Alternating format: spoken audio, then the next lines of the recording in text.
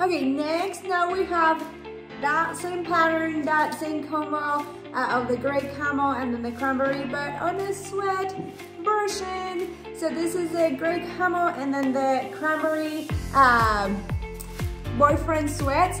They are same material as your boyfriend sweaters, super soft, super comfy. It does have on the bottom of the leg has that elastic, so kind of like a cuff, so it makes it that look right there.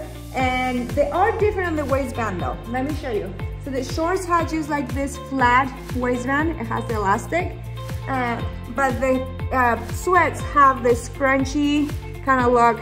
It's still elastic, but it's just kind of like that scrunchy look of sweats on these ones. So the same kind of drawstrings. I don't know if I talk about the drawstrings on the other ones. It's just like a nice flat drawstring. It doesn't have stretch to it, and it has just this nice finish, very comfy and good.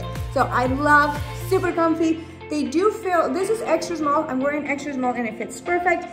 They do feel a little bit on the waist, the elastic, this kind of elastic, it feels a little bit tighter than the shorts. So if you don't like things to, I don't feel like it digs, like it's uncomfortable, but I do feel it different, definitely tighter than the short version. So keep that in mind. If you don't like things super tight, you can probably size up so for a little bit more comfort. Like I said, this is my true size and it fits perfect. It does feel tighter on the waist than the shorts do. So the gray camo, the cranberry, this is so comfy. 2 pockets.